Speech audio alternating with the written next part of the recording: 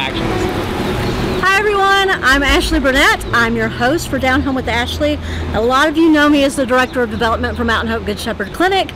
Some of you know me as a realtor with Britton Real Estate. Of course, I wear a third hat, and that is your host of Down Home with Ashley. And tonight I decided to get out of the studio a little bit and come down to the Old Mill District, which is one of the coolest places in Pigeon Forge. I know it's a tourist favorite, but a lot of locals really love it here too. And as you can tell, there's a lot of hustle and bustle going on. A lot of people are coming down here after work, but I was here for dinner just the other night, and I stumbled into this cool little shop that I thought I would share with you. And so tonight I'm getting to do just that. I appreciate Bob for coming out here with a camera tonight, and I'm about to turn around and head on into the shop. I will see you all in just a few.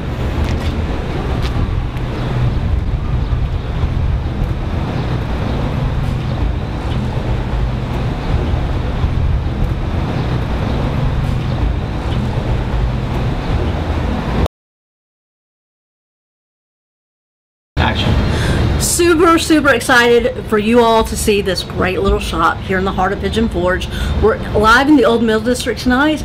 I'm so excited to be out of the studio and getting to bring you something new and exciting. We live in one of the most amazing places in the world, and part of what makes it amazing are the people of this community. I'm really excited to introduce to you Lisa Munn. Lisa, you run this magnificent little shop here in Pigeon Forge. I do. I have the privilege of working here, and I love every minute of it. It's a fun store. And Lisa's going to show us a little bit of the shop, and you're going to want to, after you see this segment, I promise, you're going to want to come down here to the Old Mill and check this place out.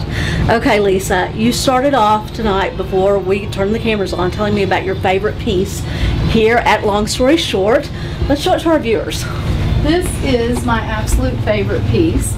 Our owner, my boss, makes these. He's done 8 of them so far, and what he does is take old pianos that people just want to get rid of, and we repurpose them. And he has turned them into beautiful mantles. We take the legs and make bookends out of them. We've taken the front board and made coat racks, and they're just beautiful pieces. It's a way to keep them out of the landfills, and they have beautiful wood, and it's just, they're all one of a kind. And what a gorgeous piece to hang in your home. Absolutely.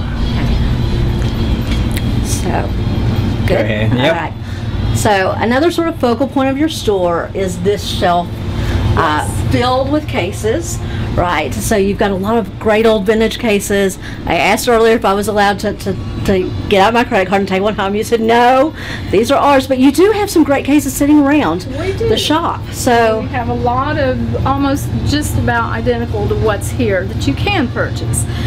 These, actually, he built the shelves to go around the cases, so therefore it would be hard maybe to find another one that would fit exactly in it. So, and we use them for filing. Right. So anyway, just kind of a beautiful focal point of this particular shop. And you guys have sort of a steampunk theme around here. We do. It's one of our favorites, and you can kind of see it throughout the store. It kind of flows into, this is the beginning, and these are all studio pieces that we purchase, and each one is done by a different artist. And we like to offer a little bit of everything. We've got the Jules Verne type octopus, and each one is just a unique piece, and this genre is very popular right now. So steampunk is super popular. If you're a steampunk fan, you need to come down and take a look at their collection. They've got some really unique pieces. But in addition to that, for the bibliophiles out there like me, the books here are absolutely amazing. Okay, Lisa, tell us a little bit about the book collection. I know you have they're everywhere. They are. We try to offer a little bit for everybody, every age. We have kind of the classic literary section here that is kind of caters to the younger millennial crowd these days. But we try to keep the classics here and old and newer ones. I was really excited to see Harper Lee's book. Those of you who know me know that I've written an awful lot about Harper Lee. So Go Set a Watchman is here if you don't have a copy. This is sort of a piece of literary history, and I was so glad to see it on the shelves. But that's not the only piece of history here. She has some beautiful old hymnals. Lots of great kids books, and gosh, there's just so much to see. I don't know that we can do it all. No, we have kind of a garden section over here with all your gardening books. We have a lot of one-of-a-kind hand-painted pieces by local artists here. We have different tools you can use, and of course we have a lot of the older things that are just kind of were used back in the day, and people love to come in here and reminisce and about the nostalgic pieces. So there are some really nostalgic pieces. Take a look at the bicycle over here.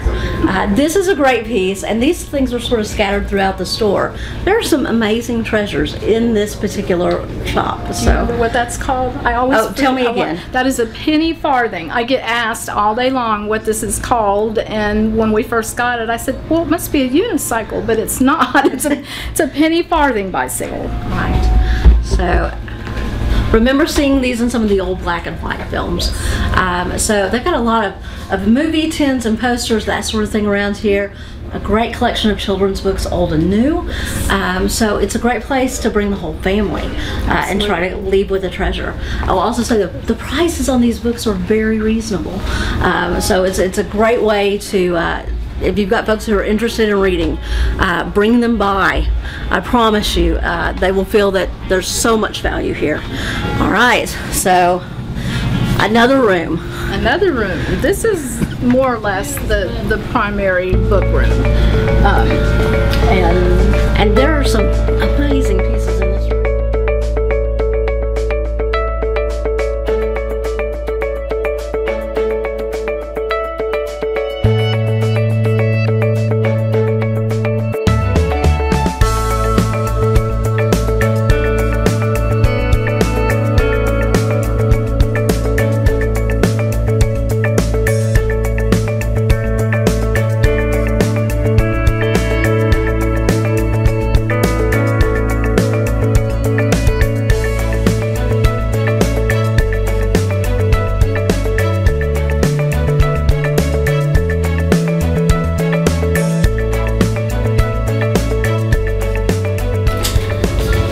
Okay, so Lisa, you showed us around your beautiful shop.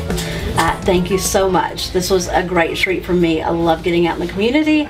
Love finding treasures like this one. In fact, we are sitting in front of a really, really cool red phone booth. Looks like it's straight out of London, right? It's actually, I think we talked to the owner a little bit earlier, it's a wine rack. So, I really, this is just such an amazing piece. Like all of the other pieces here, there's so many things that I want to take on with me today, and I think I might have I don't know. They said if they decided to ever let this one go, they'd let me know. I know I have a few friends out there who are watching thinking I'd really like to have that in my house. Me too. But Lisa, tell us how you get all these things. We go all over. We go picking at book sales, we go to estate sales, we go to garage sales. So you're doing all the dirty work for us. You're getting out and finding the great treasures. I wish I could do that every day of the week. Yeah. We love to go picking, and it's a lot of fun to find the treasures. So and you all get to benefit from it when you're here in the store, which is great. Yes. So Lisa, you're local. You've lived here forever. Tell us what you love about your job, about the Old Mill District, about this community. Well, this community is a little bit more unique. It's kind of off the beaten path, and that's what I love about it. It's different. You'll see a lot of unusual stores that you won't see on the main roadway here. There's a great olive oil store. We have a hiking store. We have another store around the corner that it's gadgets and knives and a little bit of everything. You're right. So, these stores have a lot of personality and a lot of character. Very unique, and it's great to work here. I love it. And I cannot imagine working here. I said I would never make it home with a check. It's not like a job. It's not like work. It's more like play all day. Thank you so much for sharing it with us today. Thank you for coming in. We really appreciate it. All right. So everyone, you need to go right now to A Long Story Short on Facebook, like their page, comment below, and if you happen to be out and about, maybe tomorrow or this weekend and take some pictures of this place. Would love to have you upload them so people can see a little bit more. I know we didn't get it all, but do tell us what you'd like to see in the shop. Maybe on Lisa's next picking adventure she can be on the lookout. We'll look for you. All right, so thank you for joining me today. I hope you've enjoyed meeting one of our neighbors, and I look forward to seeing you again soon.